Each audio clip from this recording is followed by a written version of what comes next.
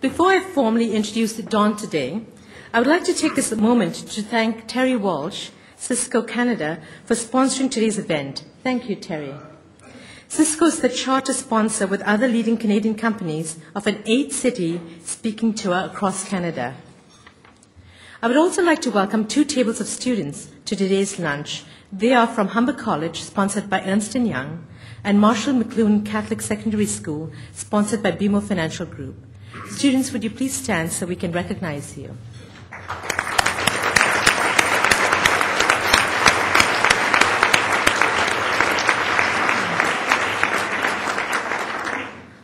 And now I would like to introduce today's special guest.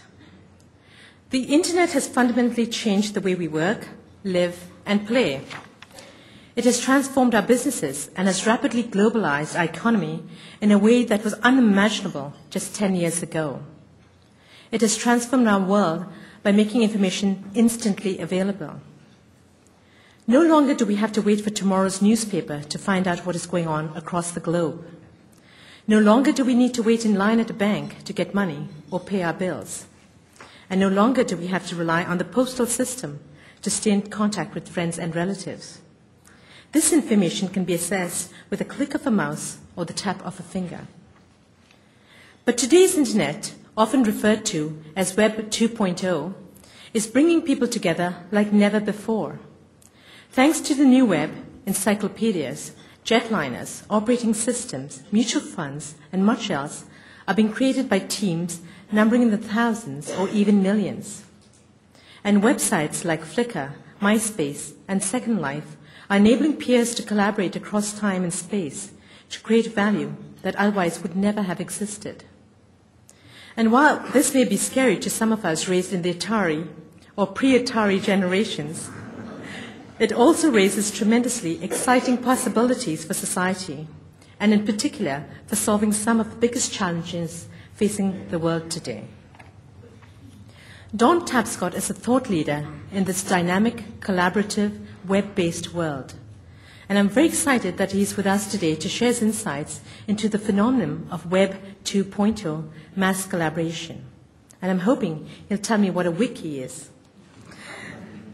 All kidding aside, ladies and gentlemen, please join me in welcoming to our podium today one of the savviest people in the world when it comes to the new web, the Chief Executive of New Paradigm, Mr. Don Tapscott.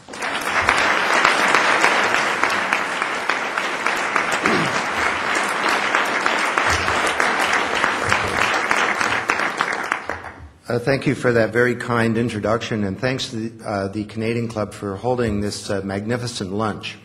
Also, Terry Walsh from Cisco, thank you for sponsoring the lunch, and I'm also in gratitude to the head table for having come out here today. I'd like to center out Gord Nixon in particular, who gave a jacket quote for the book and who I've been able to drag out at several events to get this book launched. And there's also a long list of other people I could acknowledge in the room, but I would like to just pick on one, which is my mom, Mary Tapscott. Thank you, Mom.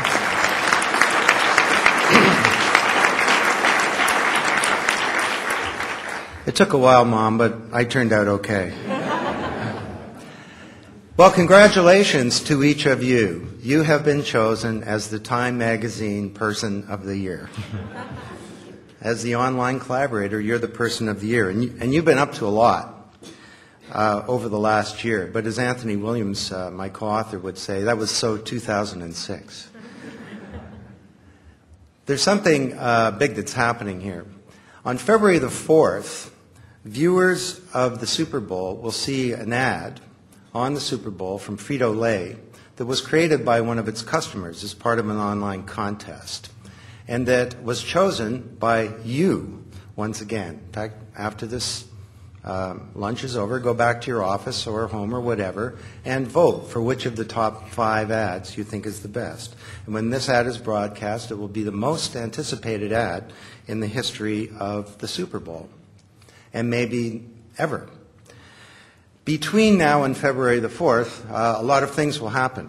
First of all, MySpace, the online community, will grow at 375,000 new registrants per day.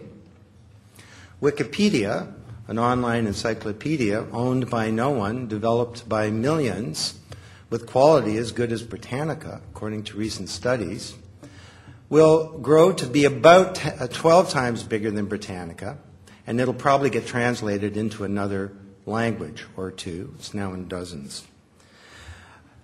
On the virtual community, Second Life, there'll probably be a couple more Second Life millionaires. This is where you, or more precisely your avatar, can go and have a second life.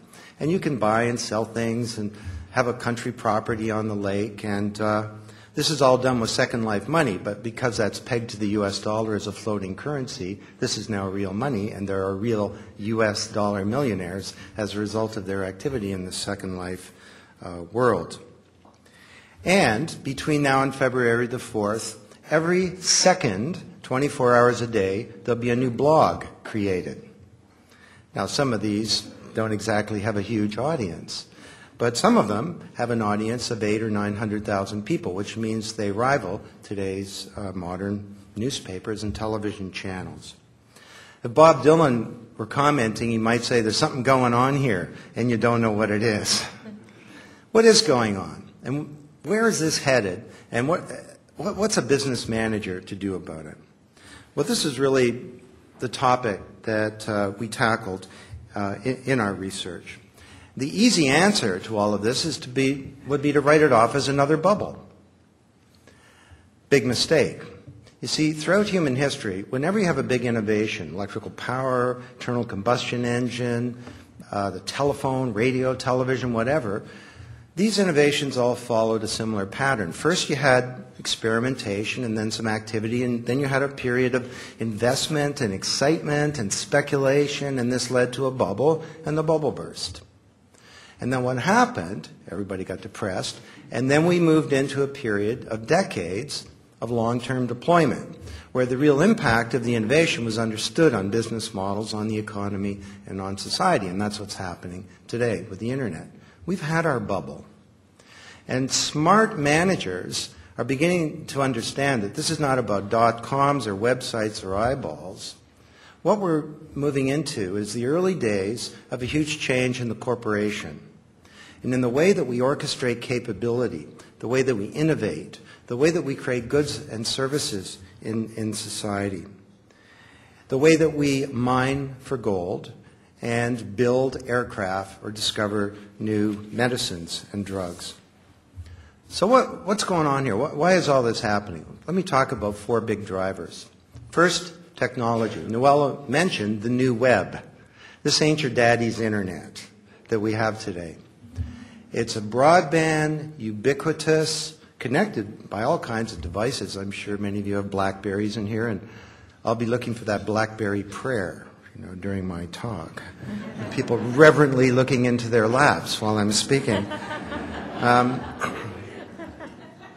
I have a friend in Toronto. Everything in his house that has electrical power has an IP address. That means it's connected to the Internet, and all this stuff talks to itself. I have no idea what his toaster says to his refrigerator, but he was telling me that his fence talks to his sprinkler, and I said, well, why would you care?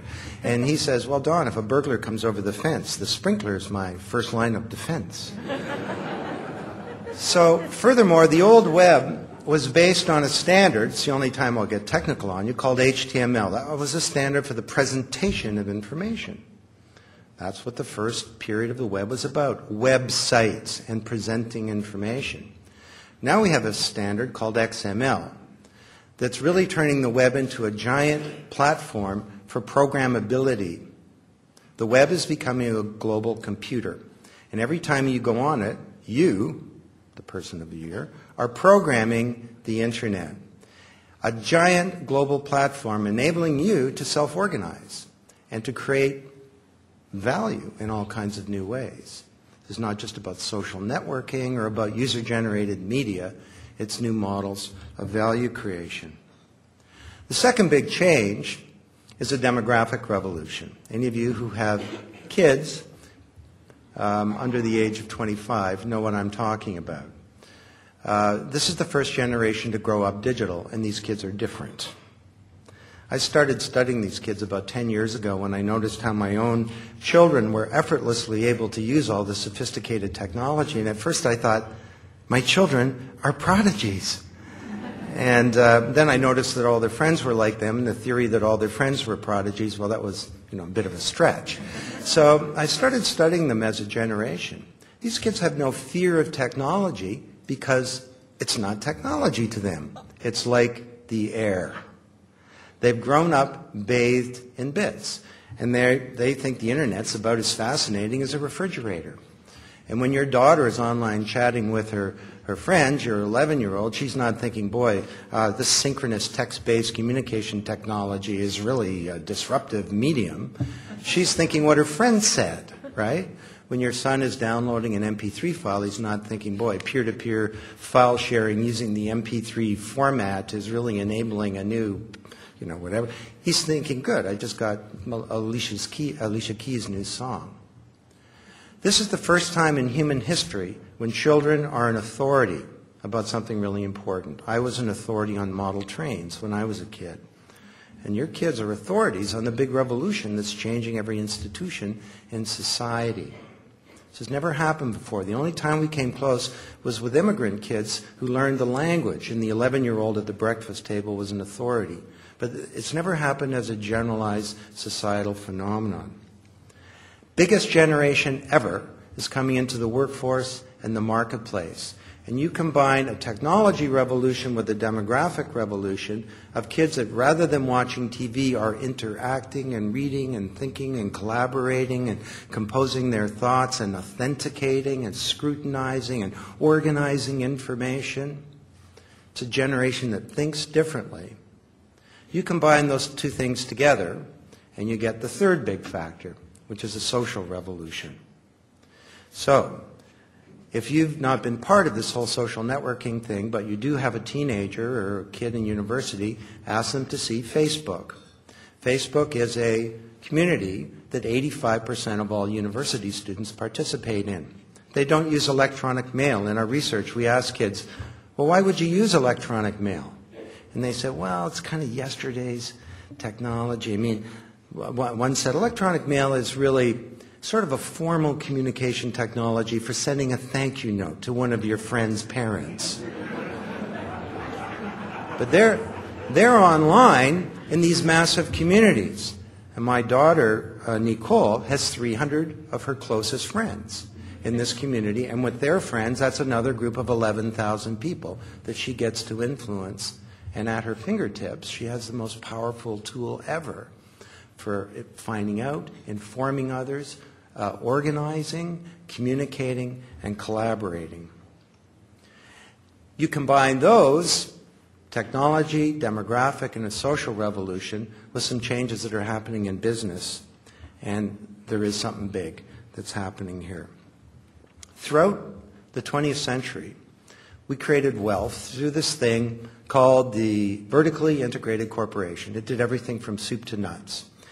And about 75 years ago, there was a Nobel Prize-winning economist. His name was Ronald Coase.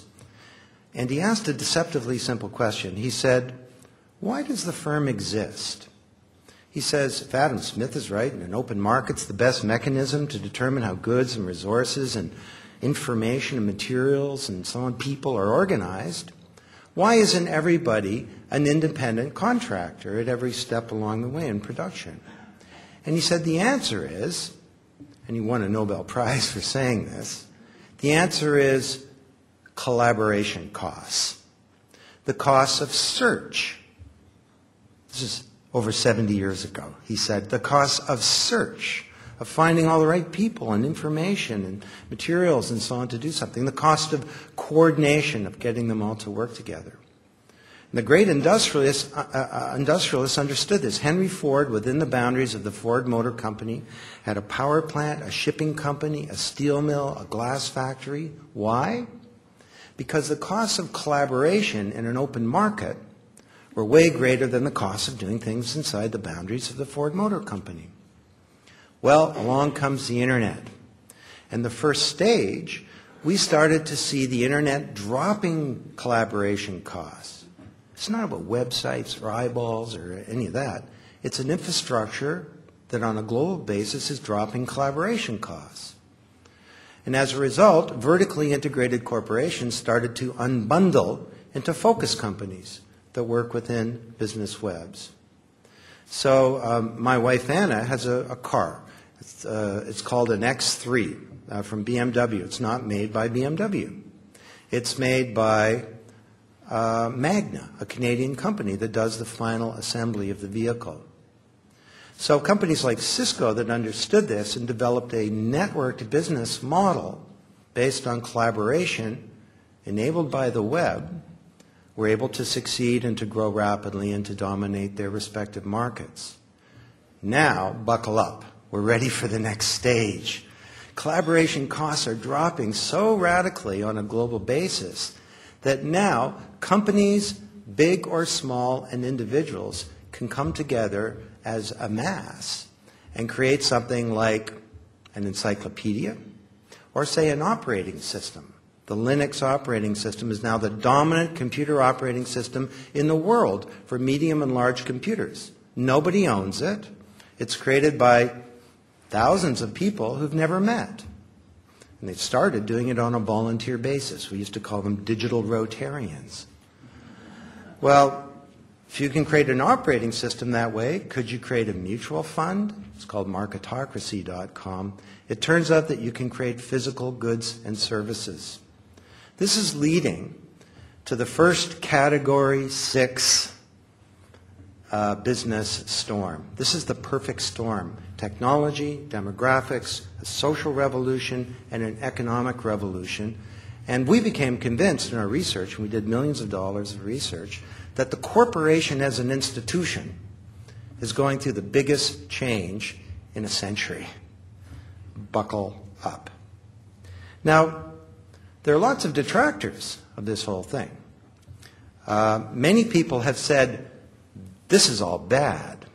This is bad for capitalism. You see, when you start having volunteers coming together and creating, say, an encyclopedia or an operating system, this takes away from the legitimate right of companies to make a profit. And companies need to make a profit, otherwise we have no R&D and we have no investment and we don't have capitalism as we've known it. And what we concluded in our work was that this view is really badly mistaken. That smart companies in industry after industry understand that mass collaboration is this powerful new force that can be harnessed for growth, for competitiveness, and yes, for profit. So let me tell you a story. Is Rob McEwen here, by any chance? Rob? Oh. I thought he was going to come, and I was going to censor him out. But picture, if you will, a handsome-looking lad. Rob was the CEO of a company called Goldcorp. I know him well. He's my neighbor, actually, which is how I found out about this story. And he was a banker, found himself taking over a gold mining company. And he asked his geologist, tell me where the gold is and how much gold we've got. And a year later, he concluded, after asking them this question every which way to Sunday, that they didn't know the answer. But it occurred to him, if my geologists don't know the answer, maybe somebody else does. So he did a radical thing. In the gold mining industry, your most secret intellectual property is your geological data. This stuff is kept in safes and high-security computer systems. He took his geological data and he published it and organized a contest on the internet called the Goldcorp Challenge. $500,000 for anybody who can find gold. He got submissions from all around the world, 77 to be precise. They used techniques he'd never heard of. They came from geologists, but they also came from mathematicians, computer scientists. He was getting organic solutions to inorganic problems. And for his $500,000, he selected the top 3. For his $500,000 investment, he found over $3.4 billion worth of gold. And the market value of the company over a period of years went from $90 million to close to $10 billion. And I can tell you, because he's my neighbor, he's a happy camper. He just did a renovation to his house. Now that he has billions of dollars. No. So what's going on here? You know, conventional wisdom says, here's how you compete and you create value. You get all the best people, and you get them inside the boundaries of your company, right? And your human capital, your most precious resource, goes out in the elevator every night. So you need to retain them. And then you create a good environment whereby they can work and innovate, and then they come up with things, and you protect it. And you trademark it, and you patent it, and you keep that information secret, and you sure don't open up to the world. He did the opposite of all of that. He viewed the world as being his human resource department, basically. He adopted the 4 principles of Wikinomics. He embraced peering, not just about hierarchies. We've always created wealth through hierarchies, and hierarchies will be around forever. But he reached outside the boundaries of these hierarchies and found peers of his geologists elsewhere. Secondly, he opened up the boundaries of his corporation. Thirdly, he shared his information. I'm not suggesting you open the kimono on everything, but you can kind of undress for success, if you like, by sharing important information as appropriate. And the other thing, the old expression, think global, act local, he not only he thought global, but he didn't just act local, he acted globally. And he reached out all around the world. And as a result, he built a very successful company. So, where's all this going? Well, that was a summary of chapter 1 of the book. And I'm not going to be able to do the other chapters, especially the last chapter, which we're writing as a wiki. And we'd invite all of you to come and co-create this chapter with you. We hope it will be the definitive guide to competitiveness in the 21st century. But I will mention with an example these what we call 7 wonders of mass collaboration, and just a second on each. The first are the peer producers. So I asked Linus Torvald, who is the founder of Linux, why do you do this? There's no money in it, really, for the main participants in Linux, although today most of the participants in Linux are there because their company has sent them there to work on it. Why do you do this? And he said, Don, if you were an engineer, you wouldn't ask me that question. When I solve a technical problem, the hair stands up on the back of my neck. So, for Microsoft, this turned out to be not a positive thing. For IBM, they decided we're going to embrace Linux. They put $90 million a year into the Linux movement, and it saves them $1 billion a year on developing and maintaining an operating system. You can harness peer production for success. And in doing so, you raise the tide, all boats get lifted, and you compete on a different level. A second is something we call ideagoras. This is an open market for ideas, or uniquely qualified minds. So when Procter & Gamble wants to find a molecule that'll take red wine off a shirt, they don't go to their internal R&D department to find it, because A.G. Lafley, the CEO there, has said, I want half of all our innovations to come from outside the company. So they'll go to an ideagora on the internet. One is called Innocentive. There are 90,000 chemists. And out there is a retired chemist in Toronto or a grad student in Taipei who can find that molecule, and P&G will pay them, opening up the boundaries.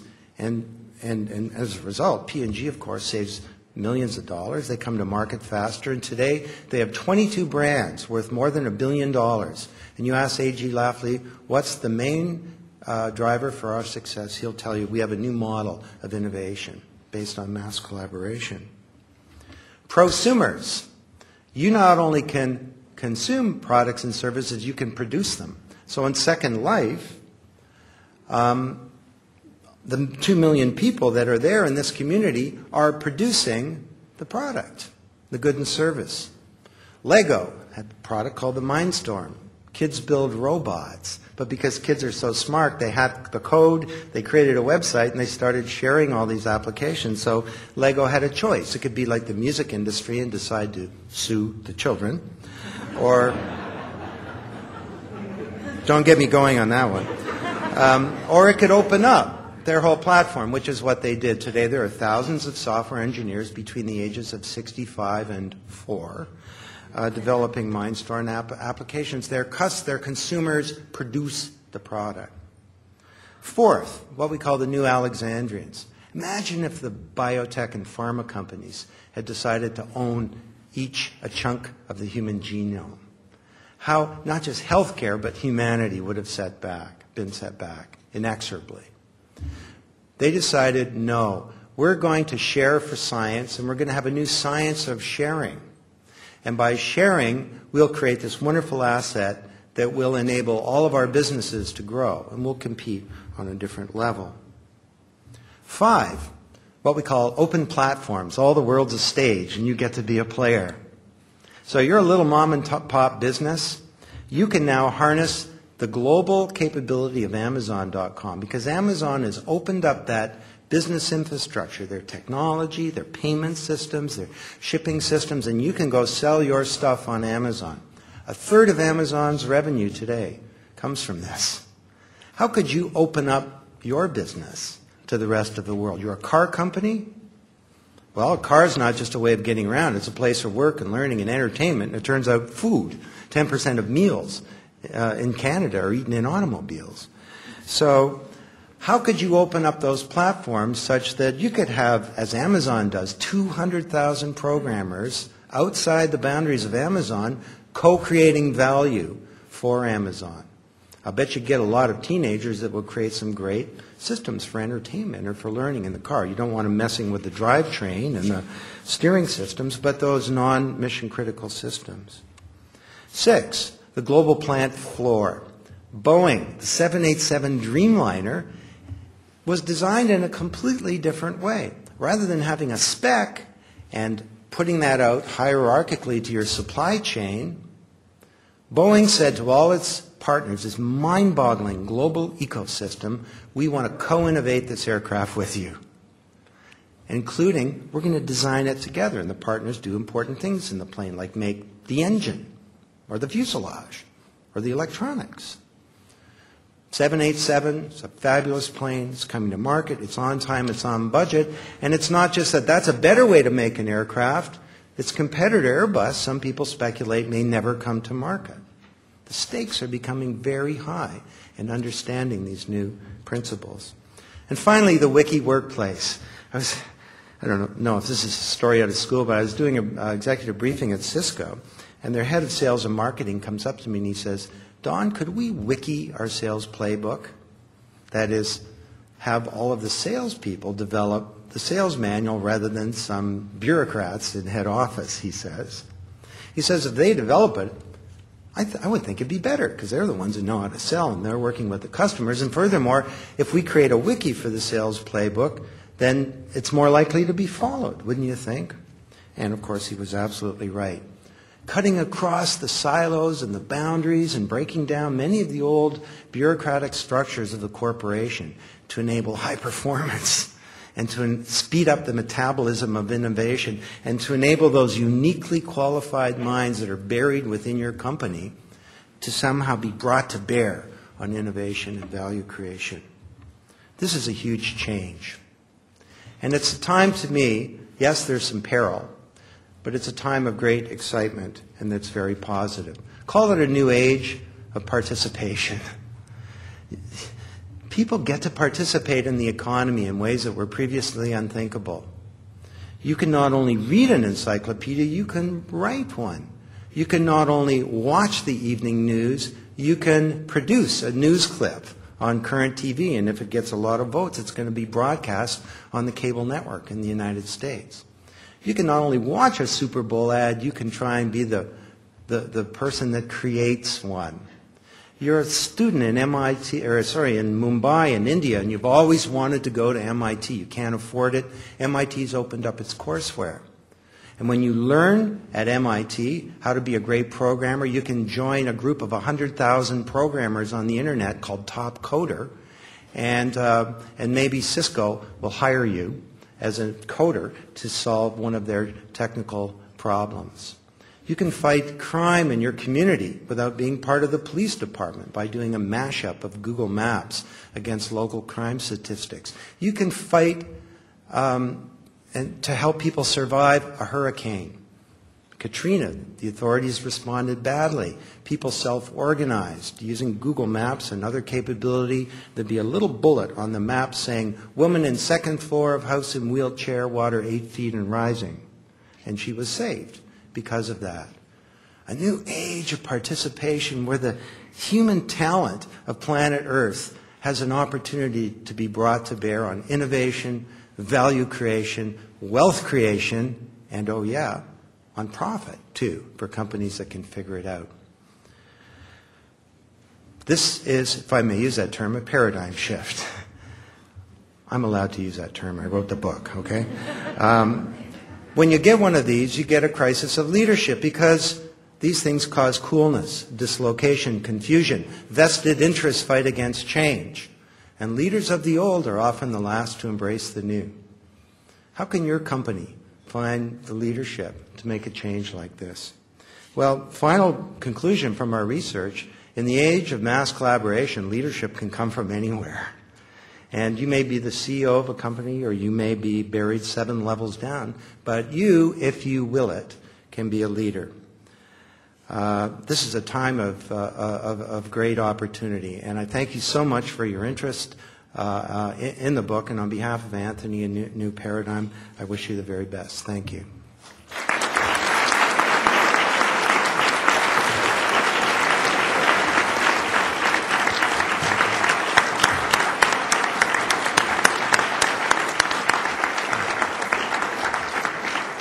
Thank you, Don. We're not going to give Don even 30 seconds to catch his breath. We're going to ask him some questions. So we've got some questions from the audience. Don, what might mass collaboration mean for government and democracy? Well, that's a great question, because we don't exactly have a collaborative model of democracy, if I may say. Let me stereotype it. I'm a politician. Listen to this 30-second sound clip, which in the U.S., by the way, is a negative ad about something that, as a young person, I sure don't care about. And then go and vote for me, and I'll broadcast to you for the next 4 years. It's a one-way broadcast model of democracy. Could we move to a more interactive, engaged model of democracy? And the technology has been there to do this for some time. And actually, my company worked with the White House, and it was the end of the Clinton administration, and we were going to do what we called a digital brainstorm. And Bill Clinton was going to come on Monday morning television. He was going to say, we're going to have a discussion in America for the next 2 weeks. The topic he chose was the digital divide. How will we close the digital divide in America? And it's going to be broken down by state and by group. There'll be a lawmakers group and a private sector and educators and so on. He says, I've hired thousands of university students that will bring the best ideas to me. I'm going to participate every day, and at the end of 2 weeks, I don't know what we'll do. But I know that we will have a real discussion, and there will be initiatives catalyzed, and I'm going to learn a lot, and you're going to learn a lot, and this is going to help us take a baby step towards a whole new model of democracy. The old model of democracy was pretty good for the printing press and for television, but kids don't vote today. And it's not because they don't care. They have very strong values, and it's not because they don't know what's going on. They may read the newspaper less, but they still are knowledgeable. People say, oh, they get their news from The Daily Show. Well, that's not true. The Daily Show is not funny unless you know the news. So if we're to reach out to this new generation, and if we're to exploit the potential of this new global infrastructure for collaboration, we have an opportunity here to make some really big changes in the nature of the body politic and in our lives as citizens, not just as units in the economy. Thank you, Don. How do you see our new age of mass collaboration helping us address today's environmental challenges? Well, it already is. There are heaving communities on the web that are organizing to protect the environment. And just on something like global warming, If any of you have seen the Al Gore movie, he points out that this bizarre thing that half of the articles in newspapers question whether or not global warming exists. But if you take a random poll of 938 scientists who all have peer-produced articles, 0 out of the 938 question that in any way that there's a fundamental change that's happening here. So the truth kind of will out about the environment or many issues eventually. Now, sometimes it takes a while. But, you know, environmental activists, when I was a kid, what could you do if you were, you know, against racial discrimination as I was, or, you know, against the war in Vietnam? You could put a little poster on a tree or something. Today, at their fingertips, you can reach out to thousands and millions of people in the world and organize. And this is becoming a new force for social change. Thank you. Did you use mass collaboration in writing this book? Thankfully, I can say yes, in a bunch of ways. First of all, we didn't like our subtitle, so we went onto the web and we had a 48-hour discussion help us select a subtitle for the book.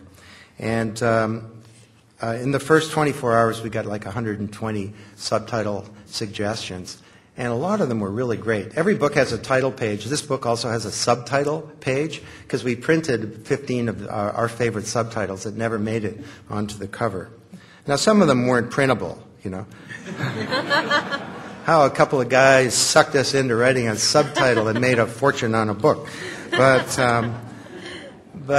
so that was one thing that we did. The second thing is the research. There were literally hundreds of people involved in the research behind this book, and if you add it all up, it was actually $9 million worth of research. And the acknowledgement section of the book is very long, much longer than any book that I've written before. And the final thing that we're doing, as I mentioned, is we're inviting the world to co-author the final chapter of the book. And this will go on for years. And we hope that this will become a very significant, important document. We've done it under what's called a commons license, so we don't own it, and we will not make money directly from this. This is something that exists. It's part of the commons, and it's part of the public. And I think any of my team that's been working on this will tell you it's quite amazing. People come in and they just reorganize everything you had. And often what they do is very helpful. They ask tough questions about, why does the book say this? And Anthony and I are wondering, oops, maybe in the next round we'll just change that formulation a little bit. So if you can be comfortable inviting the world in to scrutinize you and to participate with you, then some very good things can happen. I think the book is a product of that. You've described a big change in the corporation. Will it cease to exist? Will the corporation cease to exist? No, I hope not. The corporation, for better or for worse, is the institution that we've chosen to create goods and services and value in society. And it turns out the other options to that have not been helpful. And I don't think we'll ever get to a world where we're all independent agents. The corporation is also the only vehicle, really, to organize the ownership of wealth. And this does not mean that companies will become smaller, by the way. You look at a company like P&G that's harnessed mass collaboration, it's getting bigger, not just in its revenue and its profit, but in terms of the number of employees. And we will always need employees within our corporation. In my company, for example, we need a core of people who we can all complete each other's sentences. And we all sort of understand very deeply what our core intellectual property is. But having said that, there's a whole new opportunity to engage the world in ways that were previously impossible. Well, we have a lot more great questions, but I'll have to cut it out. One more question, Don. How do you ensure accuracy and quality in these communities? Actually, we don't have to do it because the community tends to do it. And it's an amazing thing. actually, Gord, if I can pick on you, I went and looked on Wikipedia, and Gord Nixon is on Wikipedia. Now, and it's called a stub. So someone has gone there, probably one of the hardcore Wikian types, and they've created an accurate description of Gord Nixon, but it's not a complete one. So anyone can go in and change it. So I could go there right after this lunch, and I could type in Gord Nixon is the world's leading accordion player. I'm guessing that's not a true statement. And that would last for a few minutes, but there would be a whole bunch of people all over it. As soon as the world's leading comes up, they'll be all over it and correct it. And then there'll be a bunch of accordion players who'll be saying, "Who the heck is Gord Nixon?" You know, guy doesn't even have a CD. So, and that'll get corrected. And I'll just end with this funny story. Mike Dover, who's here and is at New Paradigm, it was about 8 months ago. He sent me an email saying, "Don, I just went on to Wikipedia and I entered your word, Wikinomics, the theory and practice of mass collaboration as defined by Don Tapscott and Anthony Williams in their book of the same title."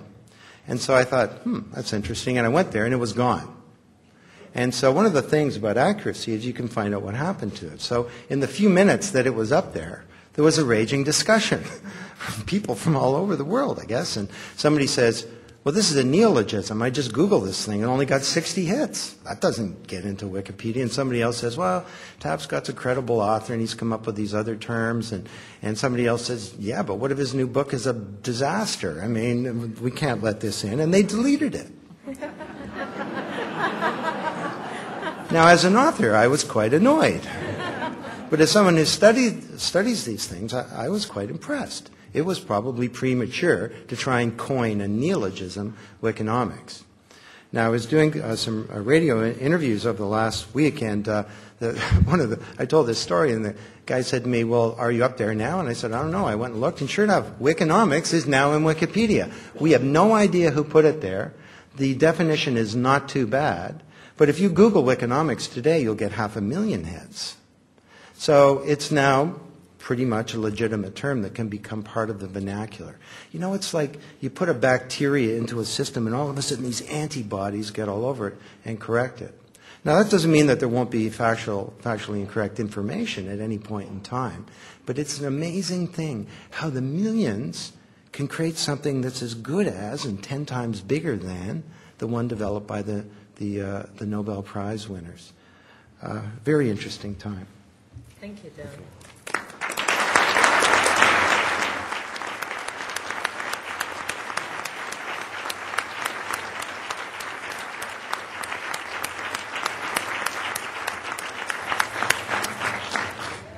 Thank you, Don, for being such a great sport. We've got a few more really good questions, so we will catch Don after the lunch and post his answers on the website for you. And now I would like to call on Nick Chambers, Vice President of the Canadian Club, to thank Don on our behalf. Nick?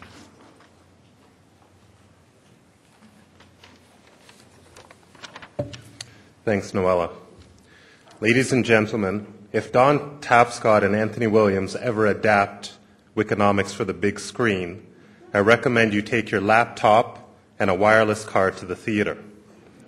I'm sure many of you are itching to get back to your computers, inspired by Mr. Tapscott's anecdotes and inspiration. Reading Wikinomics provides a similar experience. One can't help but multitask. Your internet browser or two on the right, Don's book on the left. One of my detours when reading it led me to look up the word change on Wikipedia and then on WikiQuotes. There I found the following words written 30 years ago or more by a now deceased American writer named Eric Hoffer. He wrote, "In times of profound change, the learners inherit the earth, while the learned find themselves beautifully equipped to deal with a world that no longer exists." Well, not only are these times of profound change, but the changes are happening right before our eyes, thanks in large part to mass collaboration. Don, you have made a very wise career choice. Your stories and guidance are compelling. I'm confident that what you've discovered through your research is also only the tip of the iceberg. On behalf of everyone here, please accept my sincere thanks and wish for continued good fortune.